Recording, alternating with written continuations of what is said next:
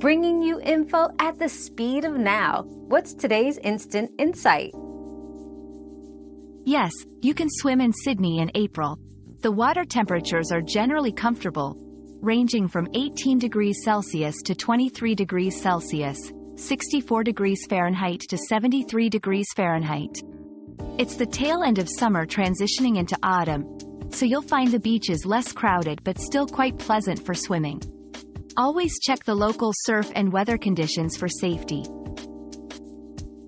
We've quenched today's curiosity, but there's always more to learn. Keep the curiosity alive by subscribing and joining us for our next adventure.